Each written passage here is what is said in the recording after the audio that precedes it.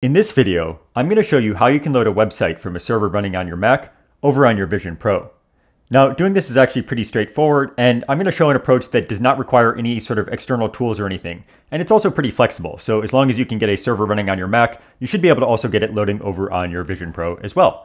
So let's take a look. Now, the first thing that we need is to make sure that our Mac and our Vision Pro are on the same wireless network. So just make sure they're both connected to the same Wi-Fi network and that the two devices can see each other. To test this, you can see if the virtual display feature is available. So here I have my Vision Pro with a virtual display for my Mac here. That is indicating that these two are on the same network and can see each other. Now, you do not actually need to have the virtual display active for this to work. I'm just using it in this case to show what my Mac is actually seeing here. Now, once you have everything set up on the same network, we're going to need two different pieces of information. The first is the address of the port of our server that is running on our Mac here. So in this case, I'm just going to use a simple HTTP server to serve up a static file here. So I have a static file. If I go down here, so let me open up VS Code and just show how I was actually launching this. So I'm using the HTTP server command, which is just available from npm, and I'm going to use that to serve up my web content. Again, I'm just serving up static web content here. So when I run this, it is by default going to run on port 8080. Other servers may run on different ports, and most servers will provide an option where you can go and specify a port as well. Once we have the server actually running here, so in this case it is telling us that it's running on port 8080, we can go and confirm that we can access this by going to Safari on our Mac here, and we're going to go to localhost and then colon the port name. So in this case it's going to be localhost colon 8080, and when we load this, you should see our web content. Now, in this case, the page is just a very simple page with a counter that when I click on it is going to increment. So very simple, just kind of demonstrating interaction with a web page here. So now we have the port. The next piece of information we need is the IP address of our Mac on our local network, so the local IP address. Now, this is quite easy to find out just by going up to the Wi-Fi icon over here in the menu bar. So I'm going to zoom in a little so we can see this better. And we're going to go and hold down Control, or I actually hold down Option and then click on this. And this is going to show some additional information. The part of it that we want here is the IP address. So in this case, you can see it's 192.168.1.227. This is the local IP address of the Mac itself. So we're going to go and remember this. So we have both the IP address now and then the port, which our Vision is actually running on. Let me zoom back out here. And we can now use these two pieces of information to go and connect our Vision Pro and its version of Safari over to our Mac and the server that is running over there. So we've got our server started up. Let's go over to our Vision Pro, and we're going to go to Safari here. And up in the address bar, we're going to first have the IP address of the Mac that we just found. So in this case, you can see it's the same IP address we had before, 192.168.1.227. That exact IP address is going to differ. So just make sure you enter the IP address from your Mac.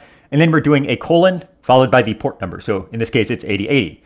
Once I have this entered, I'm just going to go and load the page again. So I'll say enter here. And you can see that we are now loading up the same web page over on Safari on our Vision Pro. So I can go in here, start tapping on the little counter, and just testing out to see if interaction works properly on the web page as well with this kind of different touch or eye tracking interaction model, whatever you want to call it.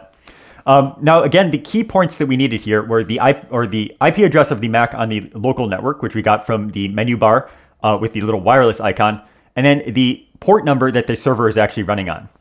Once you have these two pieces of info, you should be able to load pretty much any web content over on your Vision Pro.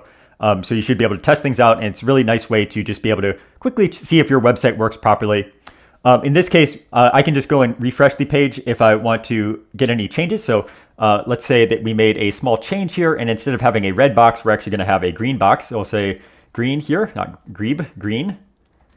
And now if I go back to Safari on the Vision Pro and hit refresh, we should have a green box instead. So I can go and iterate on things. If your server supports hot reloading, that feature should also just work. The nice thing about this approach is that it's very independent of whatever server technology you're actually using. As long as you can get the port and the IP address of your Mac, it all should just kind of automatically work. Now, I should also say that this does work for other computers as well. So you do not need to have a Mac for this to work. It should also work for Windows computers or Linux computers or other things. As long as they are on the same local network as your Vision Pro, you should be able to access them.